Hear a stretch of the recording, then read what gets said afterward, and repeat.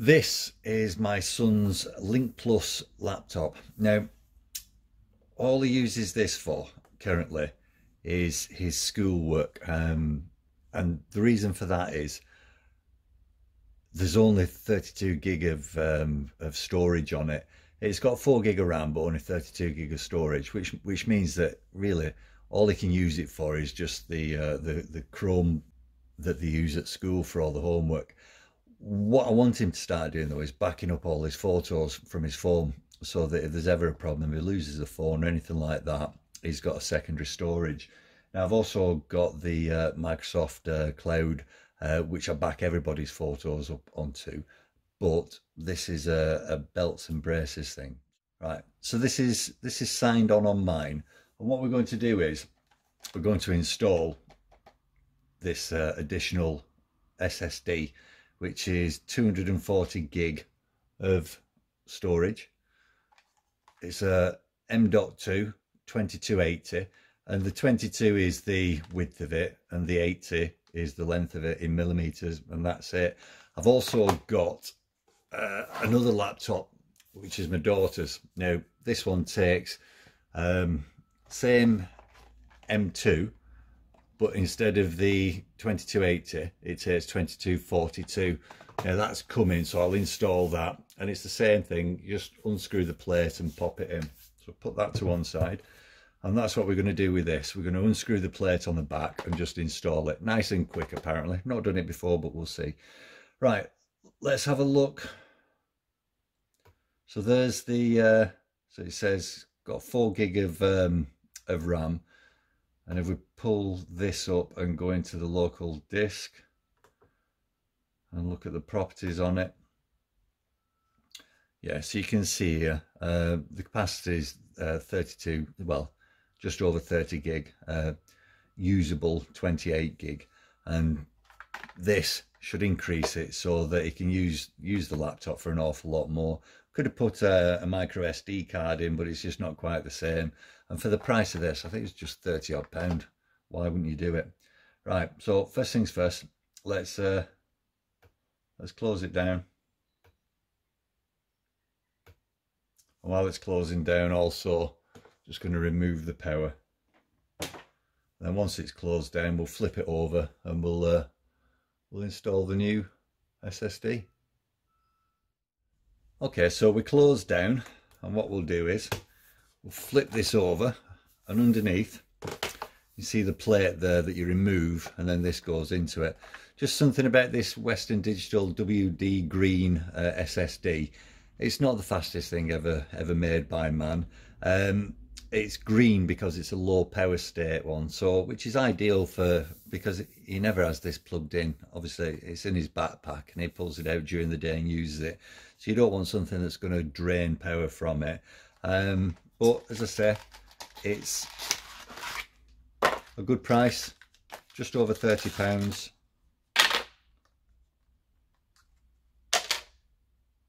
and that's it there. Now I've grounded myself, so we'll leave that there. We'll undo this.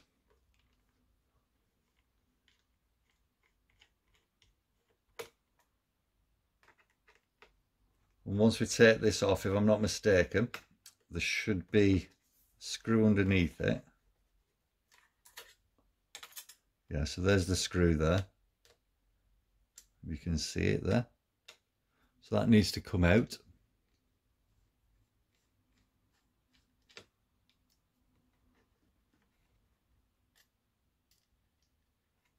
Just take that out. And this is keyed. It will only go in one way, so I'm presuming it's this way. Now, before I pop that in, let's just, we can have to leave that there, and we'll pick this up. Oops, there goes the screw. Now you should be able to see in there the connectors. So if we get this and get that, Right, now that's pushed in. So all it's a case of now is make sure it's in all the way. Get the screw. And then just pop that in. It should be as simple as that. Put the cover back on.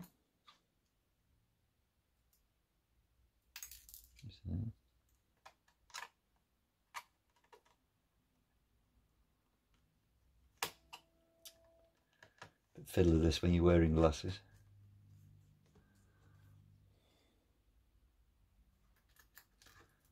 Pop that in.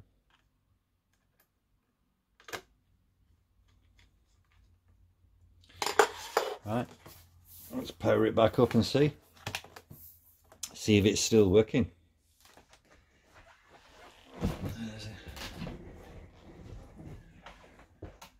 Power that up, put the power cable back in at the side. With any luck, it should have all registered. Right, so we've installed the SSD. As I say, it's 240 gigabyte, but the PC's not seeing it. So what we've got to do is we've got to initialize that drive now. Now, if you come down to the search bar at the bottom there, if you type in partition or something similar to it, you can see up here now it says create and format hard disk partitions. So if we click on there, right, it brings this up. Now if I just move that,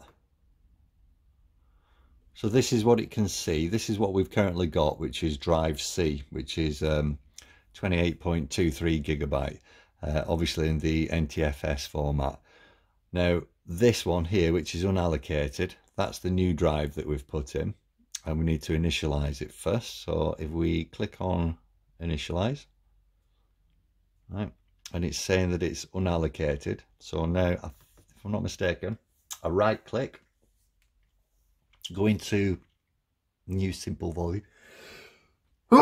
Excuse me. Go into new simple volume, go into the wizard, which opens up. So I'll click next on that.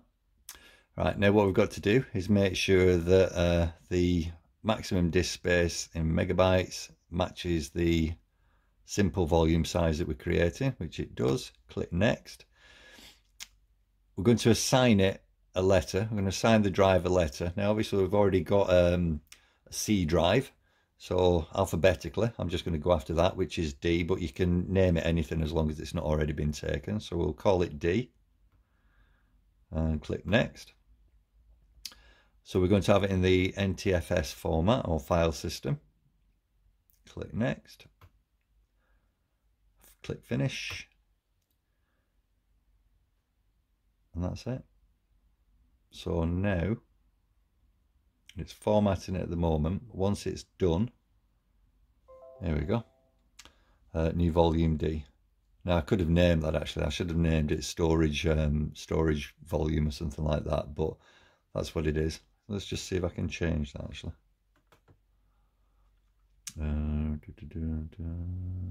Properties. Right, so yeah, so I'm going to change that. I'm going to put storage drive.